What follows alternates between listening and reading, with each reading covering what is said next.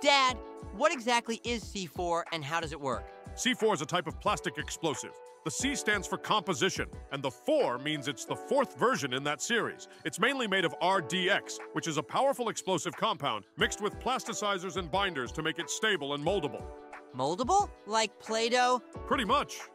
You can shape C4 into almost any form. Bricks, sheets, or packed into tight spaces. And it won't go off just from heat, pressure, or dropping it. That stability makes it safe to handle compared to older explosives. Then how does it actually detonate? C4 needs a strong shockwave, usually from a blasting cap, to set it off. Once that initial energy triggers the RDX molecules, they decompose extremely fast, releasing gases and heat at thousands of meters per second. That's the explosive force.